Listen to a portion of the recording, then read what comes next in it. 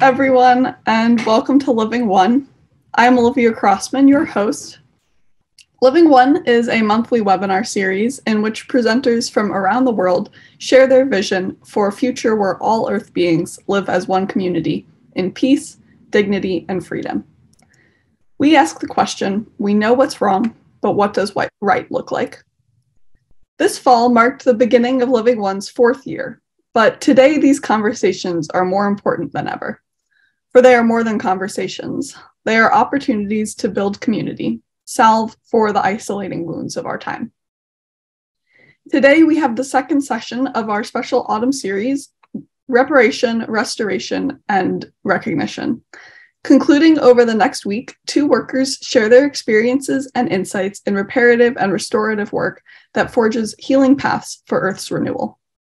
Recognition and reparation are necessary steps to erase the footprint of racism and speciesism. Reparation and reinstatement of Indigenous sovereignty are critical elements for spiritual and material renewal. We are delighted to have you join us as we explore this important topic together. Before we begin, I'd like to take a moment to acknowledge that we are all currently on various different Indigenous lands. I am currently on the ancestral homelands of the Council of the Three Fires, which includes the Ojibwa, Ottawa, and Potawatomi. This land exists also as a place of trade with other Indigenous communities, including the Ho-Chunk, Miami, Menominee, Sauk, and Meskwaki. The Carrillo Center for Nonviolence, located in Southern Oregon, is also the homelands of the grizzly bear, Takelma, and gray wolf. To recognize the land is to recognize the lasting effects of colonization, genocide, and oppression that still impact Indigenous communities today. But it is also an expression of gratitude and appreciation for the land and for all those whose homelands we live and work on. In the 5th of this 6-part series, we welcome Dr. Mary Watkins. In White Work, Reparative Genealogy and Ecological Restoration, Mary explores the relationship between reparative genealogy and racial and environmental reparations, which she will discuss today. She will recount some of her ancestral legacy and efforts of repair, including her great-grandfather's contribution to the decimation of the Mississippi woods and the animals after the Civil War. Mary is Professor Emerita of Psychology at Pacifica Graduate Institute, where she taught 27 years and co-founded the Community, Liberation, Indigenous and Eco-Psychologies program. Among other numerous publications, Mary is the author of Mutual Accompaniment and the Creation of the Commons, which describes a radical model of psychosocial and ecological accompaniment, and is the co-author of Up Against the Wall, which reimagines national borders as sites of hospitality in an era of forced migration. Before we begin, let me share a few logistical notes. Mary will be speaking for about 45 minutes, after which we will open a question and answers period when you're invited to type your questions into the chat, which we will read after Mary's presentation. Also, please note that the Zoom session will be recorded, so if you would feel more comfortable leaving your camera off or changing your Zoom name, please feel free to do so. Finally, we ask that unless you are currently speaking, you keep your microphone muted to avoid any unintended interruptions. So, without further ado, we welcome Dr. Mary Watkins and Dr. Gabe Bradshaw. Hello, everyone. Hi, Mary. Hi. It's a delight to have this moment or moments on a wintry Sunday this year. So thank you all for coming, and I hope you're warm with your tea and cozy. Well, Mary, I'm just going to start right away because every moment is precious with you. I won't say start at the beginning yet, but you recently completed a book, although it may seem longer than that, Mutual Accompaniment with Yale University Press. And can you maybe talk a little bit about that as a step, perhaps, that has moved you into this work of reparation? Well, thank you, Gay, and thank you, Olivia, for the introduction. I'm so excited about Carrillo Center visioning of Grace Village, and I'm so happy to add my own thoughts about reparations to your efforts there. So yes, in Mutual Accompaniment, and I guess I want to describe or define a little bit what accompaniment is, and I always begin with Paul Farmer, who's one of my heroes, who was a co-founder of Partners in Health, trying to create healthcare systems for the very poor around the world. And he describes accompaniment this way: to accompany somebody is to go somewhere with him or her, to break bread together, to be present on a journey with a beginning and an end. There's an element of mystery, of openness, of trust in accompaniment. The companion says, I'll go with you and support you on your journey wherever it leads. I'll share your fate for a while. And by a while, I don't mean a little while. Accompaniment is about sticking with a task until it's deemed completed, not by the accompanier, but by the person being accompanied. So in that book, I was trying to look at real world examples of where people came together to co-create an environment where human dignity and in some cases, other than human animals, dignity could be fostered in an atmosphere of peace and sharing. I used a lot the idea of the commons as a place where we have some of our needs met, but also have obligations to sustaining the commons and to offering mutual aid to other people.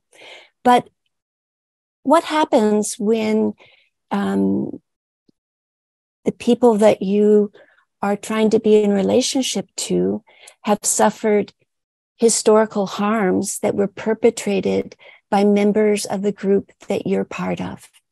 And this is the work that I've been taking up in the last couple of years, which is a work mainly intended for white people in the US, although I think it has parallels in other countries. We learn about the genocide of Native Americans. We learn about chattel slavery in the US, but in a very general way. And it's very rare that white people actually get down to the task of how were my ancestors involved in these brutalities and atrocities? And how is my own living in the present perpetuating these in different forms, such that we have created this huge gap between white communities and communities of color with respect to education, healthcare, wealth, land ownership, access to opportunities. So I've been trying to go back. I was born into a completely Southern family from Memphis, Tennessee, however, raised in New York. So had a kind of bicultural experience. And I had a sense that on one side of my family, there was probably enslavement of Africans, but I had never gotten really concrete about it. So in the last couple of years, I learned what Aurora Levins calls radical genealogy. Some people call it anti-racist or reparative genealogy, and have tried to go back 7 generations in my own family and trace their relationship in particular to slaveholding, enslaving, and to environmental degradation. And these two things sadly go very much together, because when the main intention of a group or a family or individuals is to hoard resources and to accumulate excess land, wealth, and opportunities, we see the degradation of life all around them. And that includes the earth, it includes other than human animals, and it certainly includes human beings.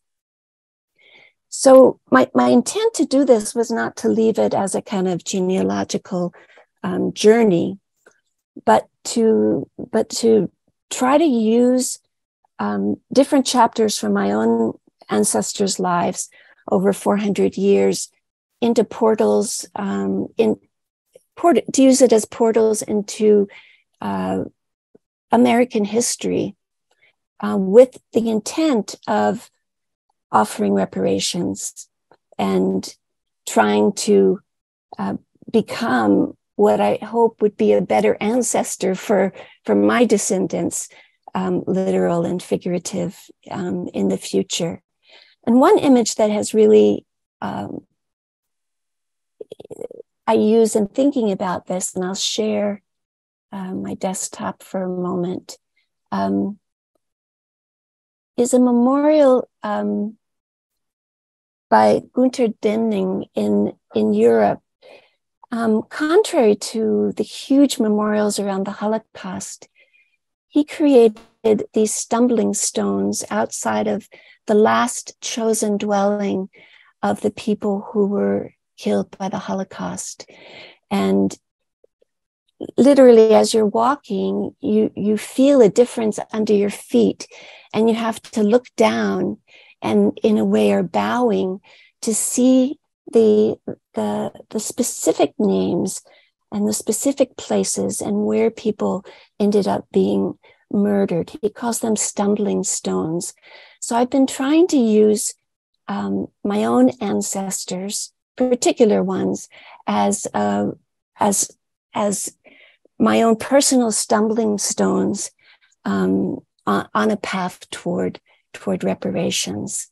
So that's a little intro. A tidbit. I just love that somatic visual stumbling stone work. It's just, it really is incredible. There was a couple things, so many things came to mind, and I'm just going to throw these out for you. One is when you were describing what accompaniment was, the mystery. And the other is having to do with the fact of what the way you're describing this, it's not just a blame, shame, passing the ball back and forth. It really is, and maybe you can describe how it is, or if it is, an unearthing and a rebirthing from the unconscious or the depths. Yes, and I should say that these stumbling stones, there's more than 70,000 of them in Europe now, in 21 different countries. We have a lot to stumble over. The journey toward reparations is helped by getting very specific, and that means attempting to create a relationship with one's ancestors that's historically based and also has imaginal dimensions to it. And it would look different for each person, obviously. However, I'm struck by how many people I know, white people I know, who have absolutely no idea of who their descendants really were. And they've used genealogy in a very stereotypic way to feel proud of, say, an ancestor who lived in a very large house or who created laws in Mississippi, etc., without really looking into the shadow side of what those laws were, or who built the house and who was unhoused in relationship to it. I think about shame as also as the portal. In many cultures, it's thought of as one of the most noble emotions. And here I want to differentiate deserved shame from undeserved shame. Undeserved shame, for instance, if you're raped, you may feel a sense of shame, but there's nothing that you did to deserve that. But deserved shame is a signal from your deeper self that you have violated some of your most profound values and beliefs. And you can have that shame with respect to your own particular parts of your life. And you can, I think, have it ancestrally, so that there are ways that each of us can go about healing some of the harms that ancestors perpetrated by experiencing that shame and using it to inform us about how to live differently in relationship to others, in relationship to the wealth and resources, the land that we have access to. So guilt and shame, I think, are very interesting emotions and very useful emotions, and not ones, it's not that we want to make another person feel guilty or shamed necessarily, although inducing shame can be part of social protest in some profound ways. But to use it as really a deep signal that can point to different ways of being in the present and the future. So they're really catalysts of transformation. Yes. Mm-hmm. That we should thank them, Mm-hmm. And I think in this country, my experience is that although there are individuals, as you describe, who embark on a genealogical journey, there's a tremendous amount of amnesia. Yes. Where our culture seems, so forward facing, and that there's nothing is important in the past. And that's engraved in the seminal writings of the formation. I'll just speak for the United States. I think it's somewhat true for all of North America, but in particular the United States. So it's engraved in so many slogans and so many images where, you eschew the past, or like you say, they valorize the past, but it's very selective. But essentially, We're so forward looking that we're really not even looking. We even ignore the present because there's this, constant, fixation on progress. Yes. And oftentimes we can't even really say amnesia because we simply do not know. It's not something that we individually knew and then forgot with regard to our families. It's something that we never took the time to inquire about. In my own family, nobody ever said that there were ancestors who had enslaved. I found that there were Quakers on both sides of my family, which really surprised me because I had become a Quaker in my adulthood, but I didn't know that there were Quakers in my family. But along with that, I couldn't just simply be sort of pleased that there were Quakers in my family, because I discovered that there were 100 years of Quakers who enslaved people and were deeply involved in the slave trade. And some of my ancestors were both Quakers and slave traders. So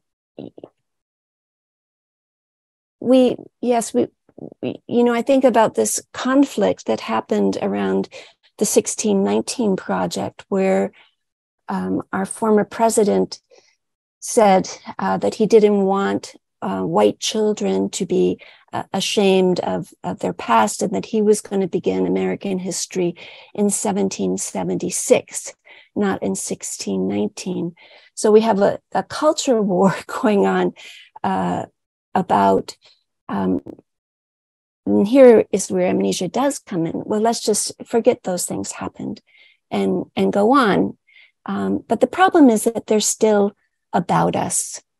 So, whether we look at immigration policy or the prison industrial complex or the great wealth divides, or the ways in which segregation has gotten reinscribed in the US, we see all these after shadows of chattel slavery, and we see them in the environment as well, in the way that vast stretches of land were absolutely denuded. Obviously, the animals sacrificed there in order to do enforced monocropping that eventually kills the land and all the biodiversity there. For what? For the accumulation of excess wealth. So describe reparation in a, I don't know, I want to say synoptic. In other words, right now, just to sort of in simplistic terms, in the United States, there are very two strong movements. One is having to do with African Americans, where there's reparation and often it's compensation, financial compensation. These are just generalities. And then we spoke with Joe and Mary Beth, who are tribal peoples, Cherokee and Muskogee. And again, there's a movement, Land Back, which is reparation in the form of reinstating sovereignty by, quote unquote, giving back the land.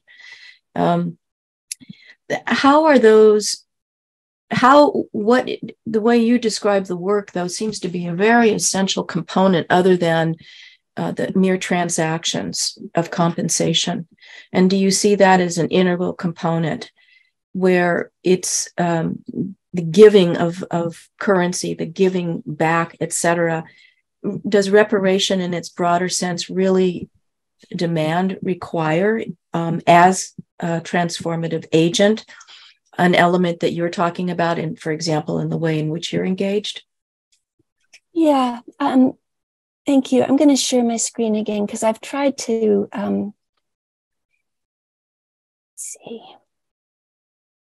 to create little sketches where we could begin to see it.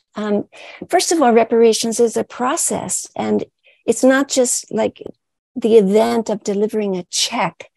I've been a member of a number of groups in the last 2 years of white people who are committed to reparations, trying to do the psychological work that's really preparatory to engagement in reparations, that has a spiritual dimension, a relational dimension, and yes, a resource dimension. And so some of what I've seen is in some people a readiness to not only be disturbed by thoughts, feelings, interactions, realizations regarding inequality and justice, but to turn around and face those with curiosity and openness, and to really study into them. And in that process, to forge a commitment to explore what's their role, what's their ancestors' role in perpetuating the gross inequality and racial injustice that we're living right in the middle of. Let's see.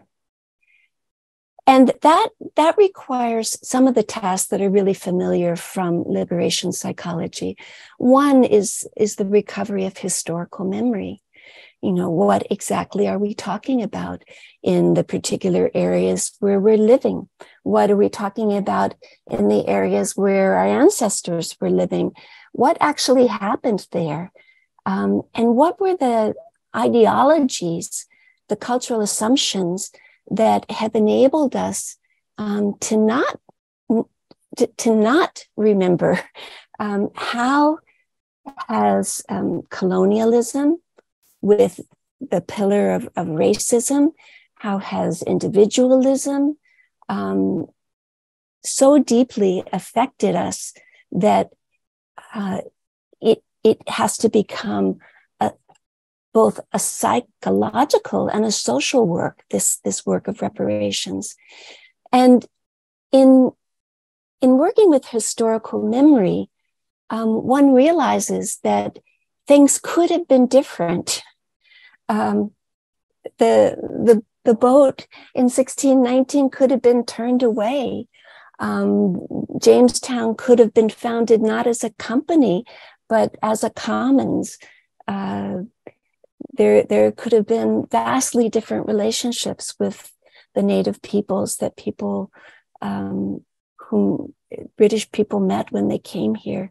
And that begins to stoke a prophetic imagination about, well, it could have been different then, it could be different in our future. And what do we want to have it look like when people look back at us as their ancestors? What's the work that we want to be involved in that points to these more beloved kinds of communities? So that the first step then is to be able to acknowledge what are the harms, not to have it lost in a kind of fog. There were so many bad things that happened. It was all terrible. I don't really want to think about it. But through the particularity of one's family, one's communities that one's part of, what are the specific harms that have been perpetrated? And as we talked about, bearing the shame and the collective remorse of that. And I think that often leads white people to see that while they've been able to accumulate, and this, of course, not all white people, but many, many, accumulate quite a lot of resources and opportunities, that along with that has gone chopping off so much of being that we exist in a kind of spiritual poverty. And to allow there to be mourning about that, and that mourning in itself points to new possibilities. One of the central tenets of reparations is a commitment to the non-repeat of harm, including breaking the cycle of excess intergenerational wealth transfer, which is so tempting, if people have inherited wealth, to then pass their wealth along to their children. But what isn't really thought deeply enough about is what gets passed along with that wealth are all these ideologies, all this amnesia, all this failure to mourn and to acknowledge. And so how does one break off of that path and begin to redistribute wealth, land, opportunities, power, to return it back to the commons, and in the United States, and particularly back to BIPOC-led initiatives to create their own commons. And so reparations has to get very specific of creating an actual plan for what were the harms, what does one need to divest oneself of? And here, divestment, instead of investment, divestment becomes a really important concept. A colleague, Rob Piegler, talks about thinking about the return on divestment. So when we divest by, for instance, offering reparative funds to a community that's engendering Black ownership, Black agroforestry, farming. What's the return on that? The beauty of that, or when people give to Carulos, what they are able to enjoy by seeing what grows out of that return. So there's a plan for divestiture, and then embarking on that, and embarking on it when it's possible to create relationships so that it isn't simply a check, but one becomes more knowledgeable about the work that's being done, not to intrude on projects where people want it to be centered and led by, for instance, Black people, but to offer one's curiosity and interest, and to strengthen engagement in practices then of mutual accompaniment, aid, and solidarity when it's asked for. And I'll give an example in my own family. I'll begin with something from Faulkner. He describes the Mississippi woods, the rich, deep, Black alluvial soil, which would grow cotton taller than the head of a man on a horse. Already one jungle, one brake, one impassable density of briar and cane and vine interlocking the sour of gum and cypress and hickory and pin oak and ash, printed now by the tracks of unalien shapes, bare and deer and panthers and bison and wolves and alligators and the myriad smaller beasts. Well, sadly, when Faulkner wrote this about the woods in the delta of Mississippi, they were largely gone. And I found that my great-grandfather, R.J. Darnell, and his company was one of the primary groups of lumber people after the Civil War who came to the Delta and largely deforested it. And from that, created ever more cotton plantations. And I went there last spring to some of the fields that used to be the kind of woods that we see here. And this is a place called Panther Burn that my great-grandfather deforested. And you'll see the denuding, really the raping of the land for as far as you can see. And if you've never been to the Mississippi Delta, you can drive miles and miles and miles and miles through this kind of a landscape. And so I became really interested in organizations and projects in the Delta that are involved in rebuilding Black-led communities and in agroforestry, engendering young people, Black young people who are interested in rebuilding the woods, and also in making a profit off of forestry as well, but in a sustainable fashion. And that led me to several groups. I went and visited them, and in my plan to try to involve myself in a plan of divestiture over the next 10 years. And this was an incredible community called the New West Jackson Cooperative that took a 28 square block area where more than half the houses were condemned and falling apart, and has bought them up and is trying to revitalize the neighborhood through creating relationships with the people who live there and following their desires for what they want to see their neighborhood to be like. And this is the entrance to a small little farm they've created to try to bring healthy food into this neighborhood that, used to look just like blocks and blocks like this. Okay, back to you, Gay. No, don't stop. That's wonderful. I mean, it's just, thank you for the illustration and looking at that process. I wonder if you could maybe keep talking, and what is your prophetic vision? If we're looking at it, like you said, restoring the land, the animals, and the humans, not to put them in separate categories, but that's a very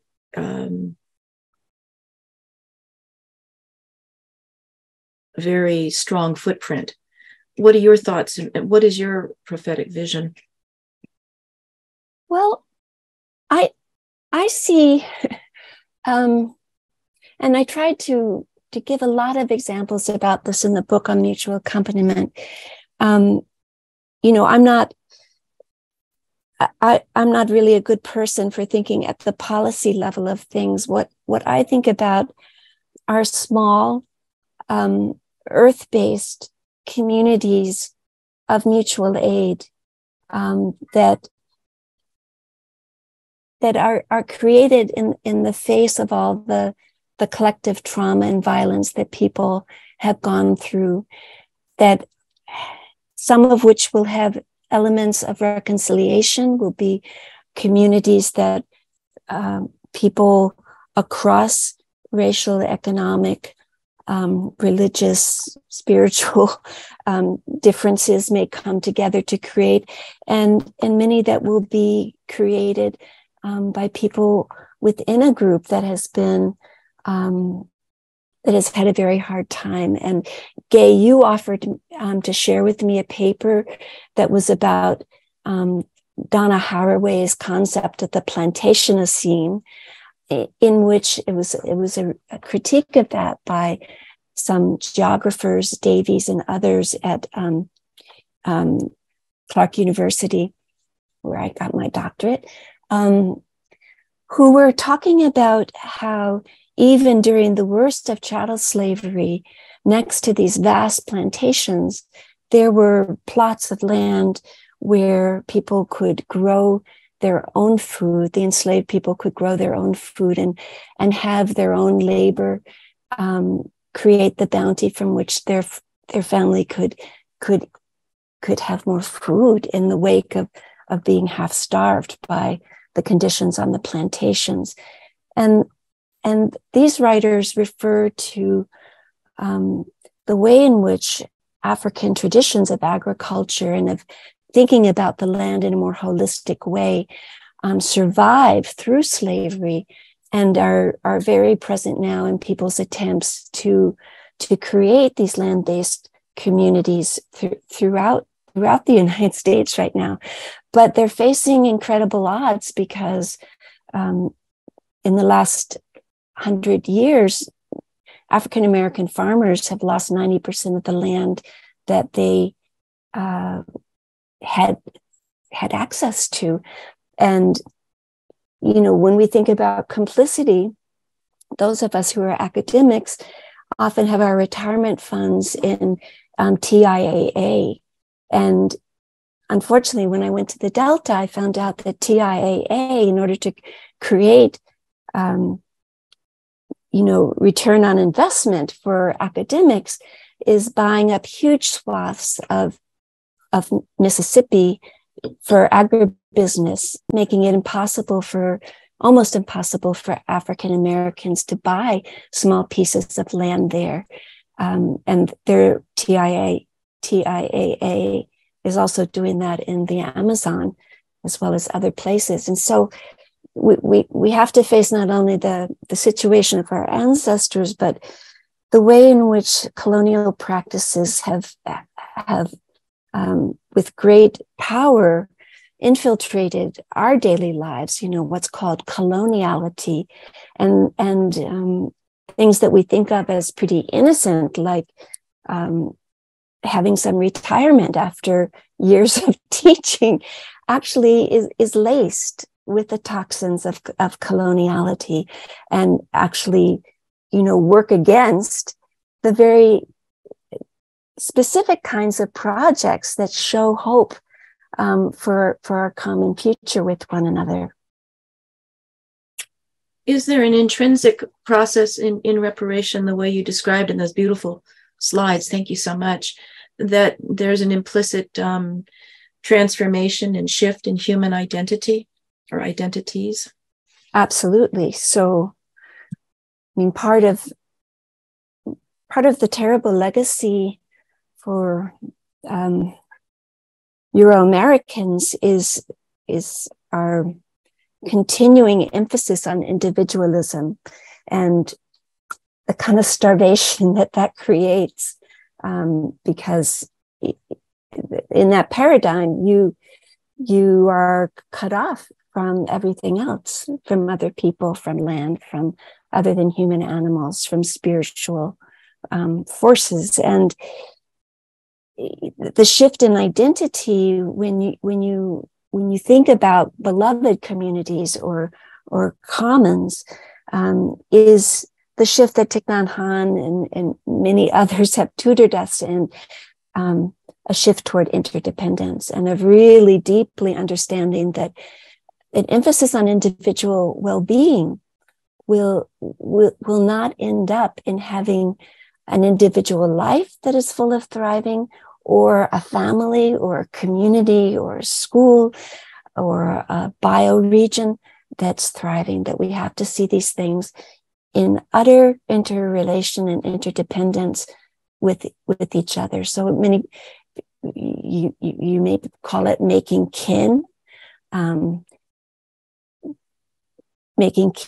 across all the kind of false boundaries that have been created that foster separation in the name of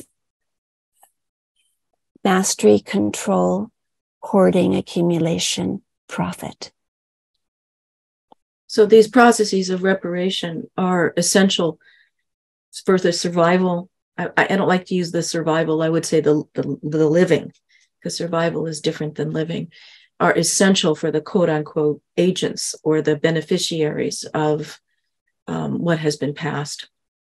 Yes, if we think about if one has a really, really huge debt and withholding the payment of that debt has caused death and misery to millions of people, then what kind of a future can we go toward if that debt is not acknowledged and repaid, whether that be land back, educational resources, or literal funds, right? So reparations is completely crucial, and it should awaken us to situations in the present that we don't often think about in terms of reparations. So, for instance, I'm very involved in forced migration and the tragedy of imprisoning people throughout the United States in the gulag of our detention prisons, people who have been forced to leave their homes under incredible violence and disaster.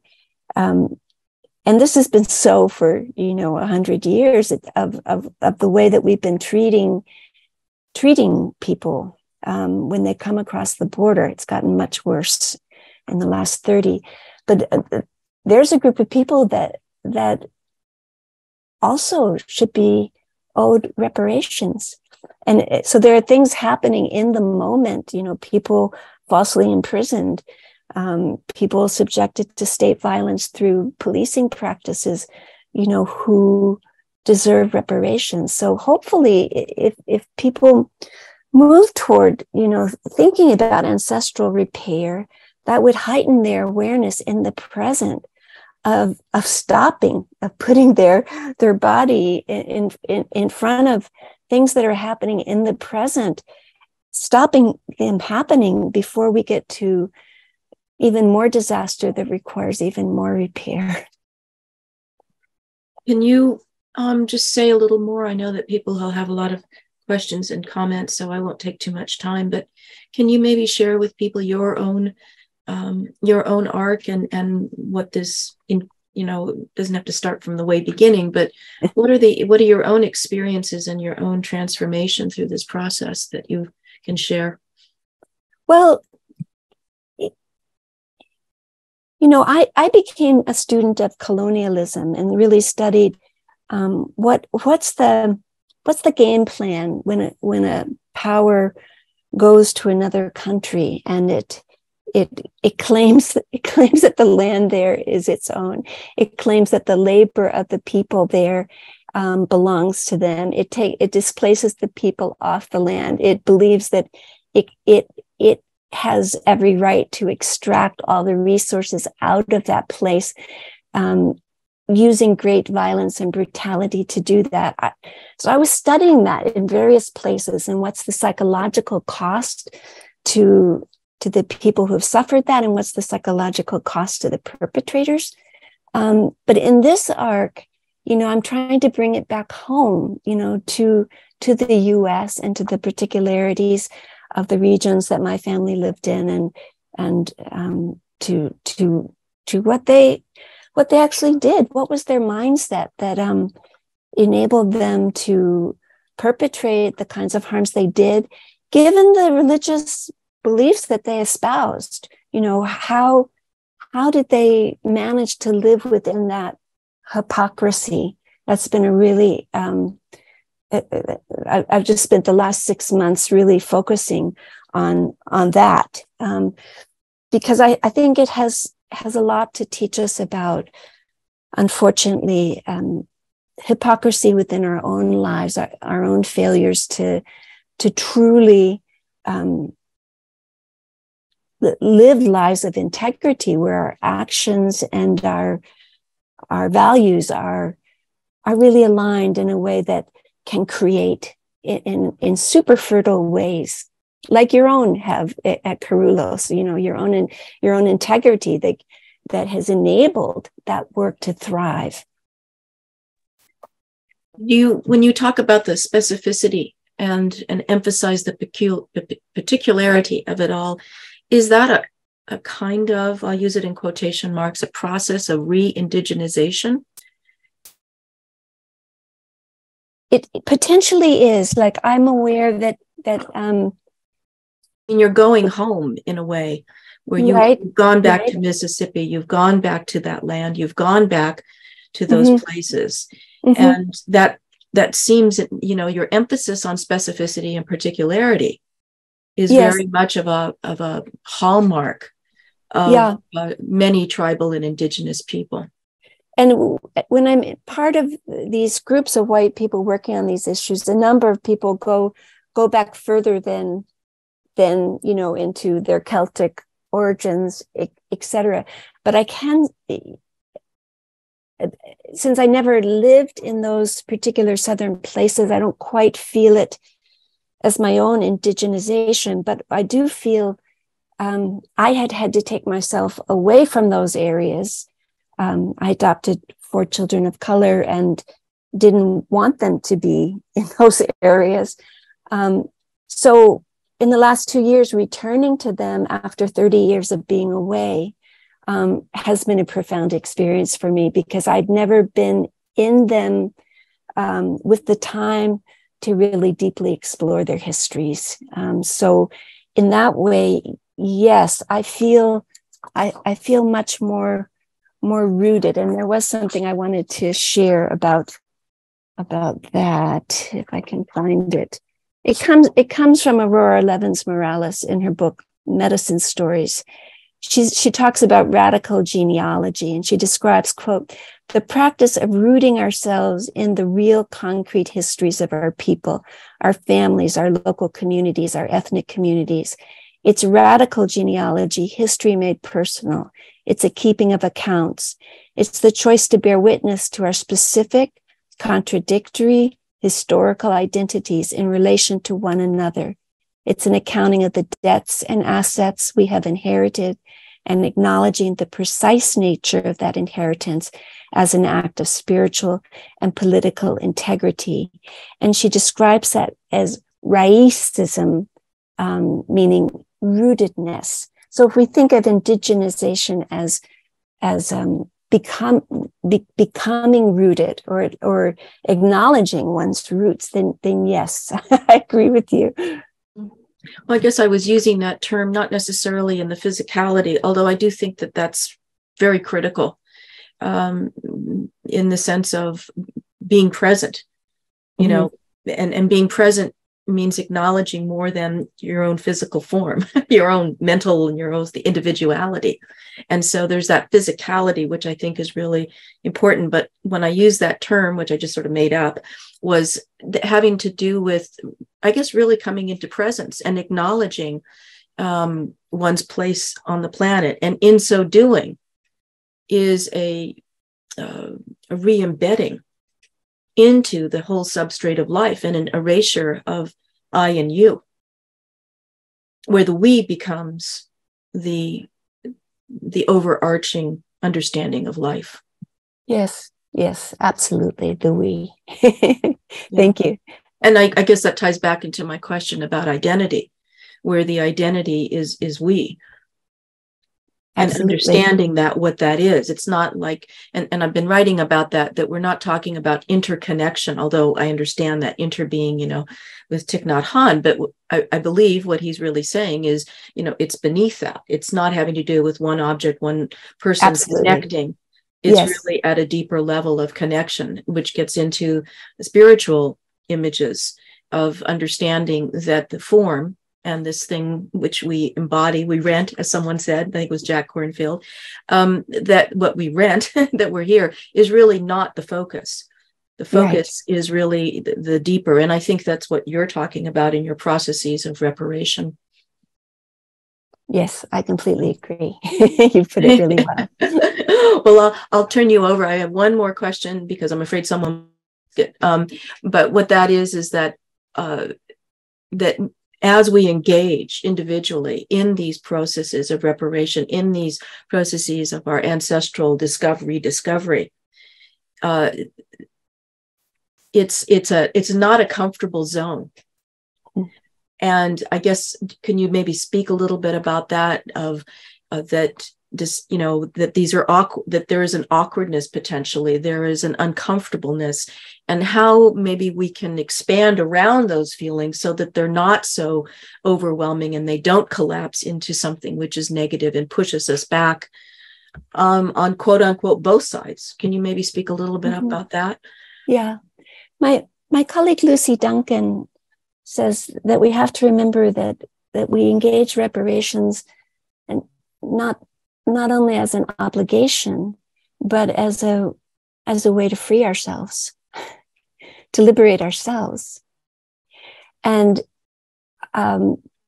yes, as I've been in circles where people for the first time discover a list of people their third great grandfather enslaved, or a will where their second great grandmother bequeathed someone she had enslaved to a daughter. People are ashamed and horrified, actually. But there's something else that really does balance the fear, the shame, the guilt, the overwhelm of radical genealogy, and that is the shine of the truth, knowing with some specificity, claiming the stories that really belong to one's life. Doing that with other people, I think, is really important.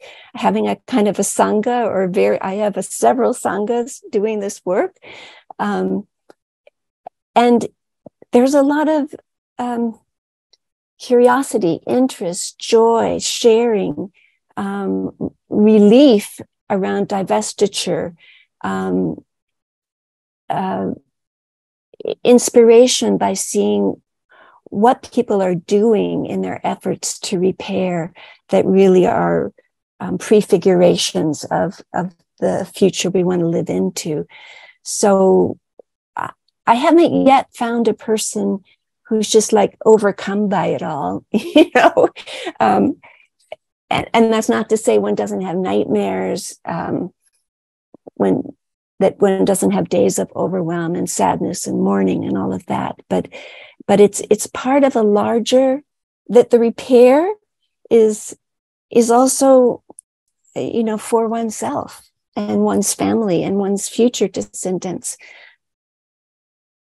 Just the image that you brought up, I kept thinking about ants, that everyone's doing their ant thing, you know what I mean? But there's this larger colony, not to use that term, but I mean this larger group that is functioning, I've forgotten his name now, I shouldn't forget it. Eugene Marais, and he wrote The Soul of the White Ant. And those were termites in South Africa. And he was talking about that. And he actually even drew on the notion of the collective psyche of C.G. Jung at that time. But there's that whole notion that the individuals are engaged in the same work, same individual work, with this idea that it's within this transformative body. Right. I wanted to share a few of the groups, if people are interested in diving into this work. And I'll just say a word about the first one. Coming to the Table is a group of people who have ancestors who were formerly enslaved, and people who have ancestors who were former enslavers, meeting together regionally, doing genealogy, sometimes able to meet like a person who's an ancestor of a former enslaver, being able to meet descendants of people that their family had enslaved, and really working at reparations and reconciliation. These are all incredible groups that I can highly recommend from my own participation in most of them. And I'll say a little bit of a word about the last one, which is a Quaker-led group, which is, there's also the gift of, in the process of divestiture, learning what is enough. How much does one actually need to live a good life, and how to really reflect on that over time and keep that as a question as one's involved in investment and divestiture. Thank you so much, Mary. You're welcome. Thank you for having me. Olivia, you can take over. Yes, thank you so much, Mary. That's incredible. We're learning so much. And I'm sure people have questions. If anyone would like to, you're welcome to type it into the chat, or if you prefer to ask your own question, you can use the raise hand button as well. So I'll give everyone a couple of minutes here. Yes, Deanne, looks like your hand is raised. I want to ask Mary a question. Mary, thank you deeply for your work. When I hear white work, I think about pain work. And given the relations of the past 400-500 years. And so I'm wondering how people embracing this work can, and to use a Jamaican expression, take good care. How do people take good care? Yeah. Oh, Deanne, it's wonderful to hear your voice. Thank you for being here, and you too, Liz.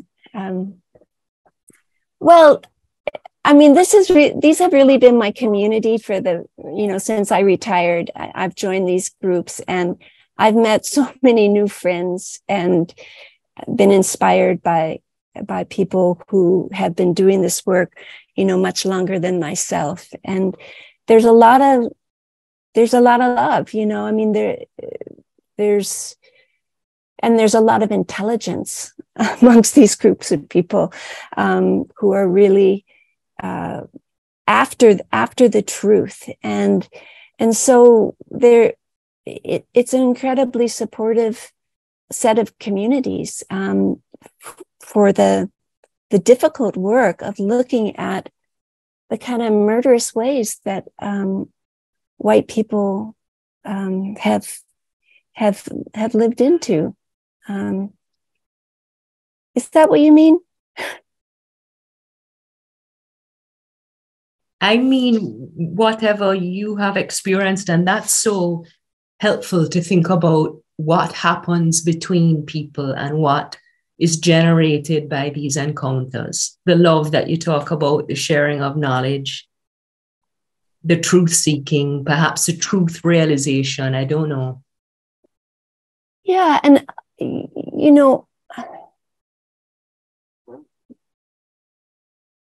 for instance, last week I was with a small group of Quakers who are deeply involved in reparations, and we meet once a month. And one of the members had been talking about the way that reparations should have to do with relationship also. But, as white people introduce themselves to some BIPOC-led groups, oftentimes Black people might not want a relationship with a white person. They want relationship with other Black people. And so this was an issue that we were, as white people, we were able to discuss, ways that our feelings had been a little hurt at times, but trying not to intrude,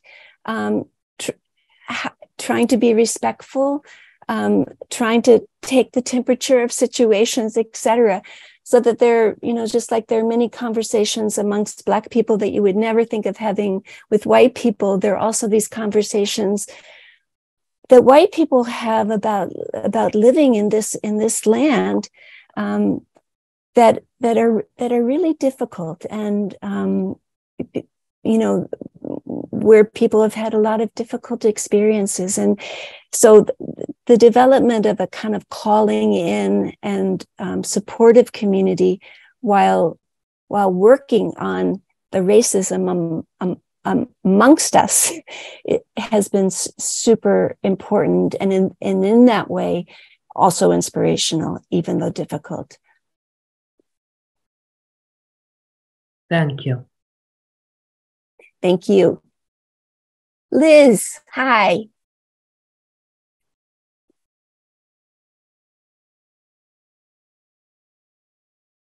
You're muted. Sorry about that. Yeah.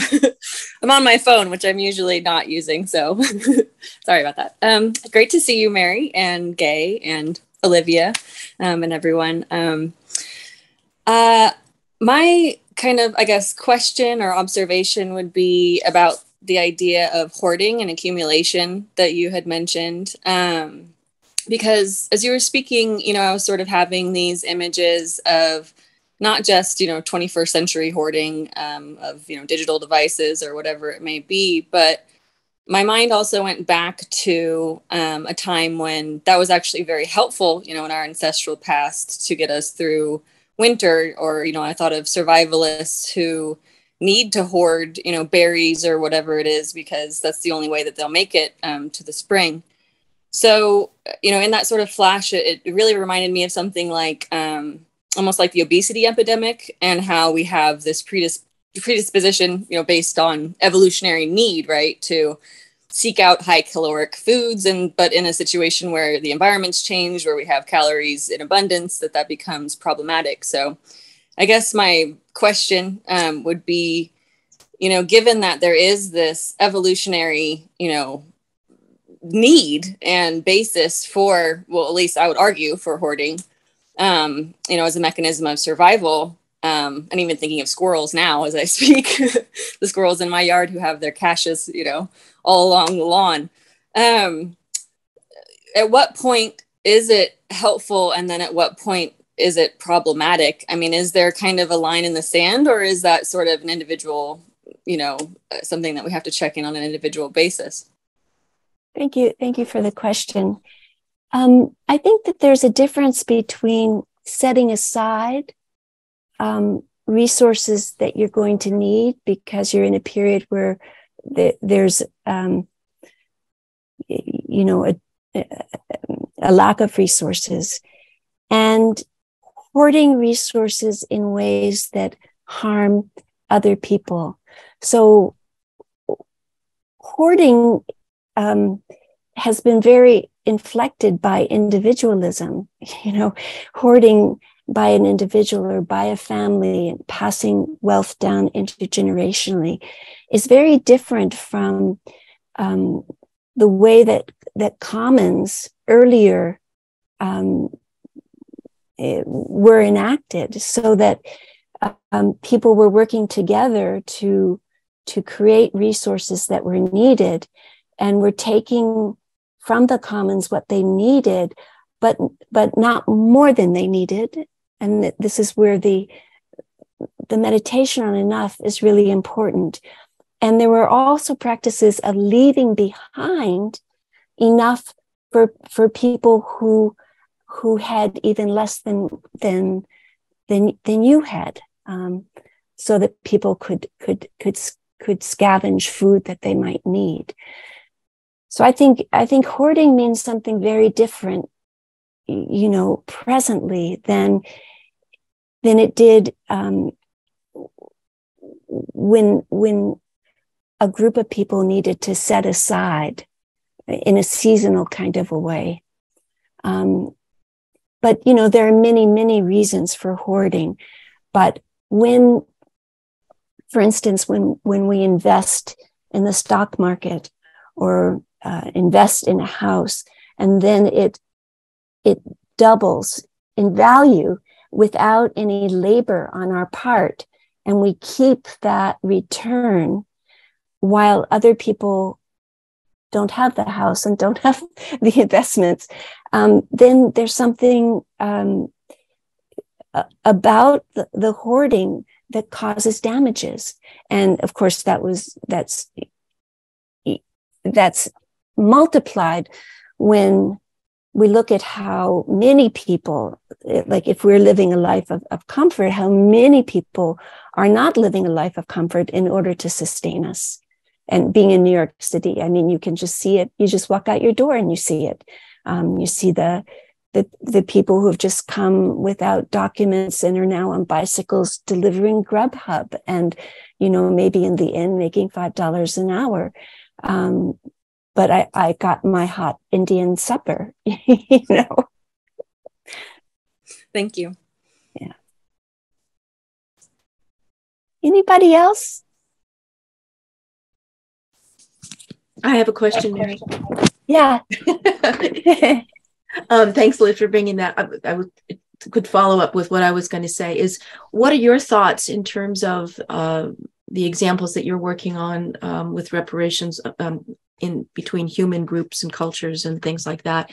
What role does consideration of nature play and animals play? So, for example, if we now recognize that animals, will just be narrow, but the animals, trees, and I would say all elements of the world, of the planet, have the capacities to think, feel, et cetera, that we do, aka trans-species psychology, but in a broader, deeper way. Should they be part of the conversation? And also, with that understanding, what we're doing is unraveling, again, the very much of the colonial Euro-American caricature and distortion of what animals are, who animals are, what they do, and everything like that. Should nature, what role should nature play in these dialogues? Is nature and really understanding the rest of the world, other than these different humans, is that a vital third party that needs to be in the conversation? Absolutely, because I think the same disastrous ideologies that have affected human communities have affected other than human animal communities and earth, trees, waters, etc. So I think we have to look at it all together. How do you bring that voice in, for example, in some of the groups that you're working in? How would that come in, other than in a kind of a transactional way or a resource kind of way? How do we bring in the philosophies, the ontologies of the rest of non-humans into these reparation processes? Well, I mean, you know far more about this than I do, let's face it. But No, I don't. But to begin with, we have to restore ecosystems that have been devastated, like that field I showed you in Panther Burn. And, that can happen. Sometimes that can only happen on a small scale. Sometimes it can happen on a really large scale, like Sebastião Salgado's, bringing back to life the forest in Brazil that he grew up in, that had been turned into a desert. It has to do in the end, doesn't it, with sensitivity to the sentience of all living things, and not being so human-centered that one can't even allow them into the conversation. I mean, I'm talking about ancestors, but we could just as well be talking about. I mean, I'm thinking about imagining the voices of my ancestors, but as you're doing at Carullos, you're attending to the voices of particular animal communities, and that's really the part of the beauty of what you're bringing to the table. I guess I'm very, when we're zooming back and, that magic 500 years, or in some cases 10,000 years, which is the beginning, at least anthropologists talk about it as the beginning of the end, the Anthropocene, with the start of agriculture and this concentration of human populations, et cetera. But as people or anthropologists are wont to say, is that 95% of the human record ancestry were not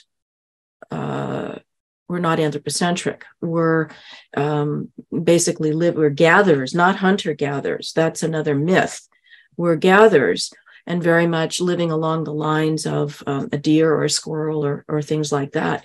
I guess that's what I'm trying to say is to kind of, do we need in these conversations, or is it, how do we bring those conversations in a way that still honors the immediacy of, say, racial discrimination, the past, all those kinds of conflicts and pain?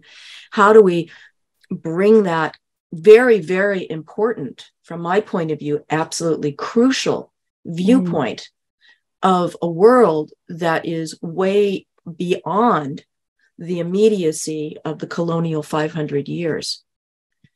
Does that make sense? Do you see what I'm saying? In other words, like just in Liz's example of the squirrel, what I would say is that the squirrel, for example, is not a hoarder, because that squirrel is moving with the rhythm of nature, and therefore, and we can attest to that just by pre-colonial, or the first people that came to the United States, for example, their testimony of the richesse of nature. The bays were full of oysters and, da. So I guess what I'm trying to say is that I think there's a difficulty there. I encounter that, but we can get to that later. But to me, I think that that's how we need to even engage and approach the specificity of the coloniality, as you call it, but from that viewpoint of, this is the substrate from which we really need to return. Yes. And I find it difficult. I find it difficult to incorporate that, or to bring that into kind of a dialogue without it being interpreted. This is not a judgment, but in the sense of the immediacy, and that seeing this as a distraction, or as a way of diluting the press of immediate reparation. Where I am there is holding them right together, trying to hold them together. Because as I said, I think that it's the same mindset that has been so destructive to both, and therefore to the totality. How to center the restoration from those voices. I'm not there yet. But I think you're getting there. But I think it's very important, and just like centering the voices and practices of Indigenous peoples, as we deal with creating more sustainable environments and stopping the destruction of the ones we haven't yet destroyed. Thank you. Yeah. Do we have any other questions before we wrap up?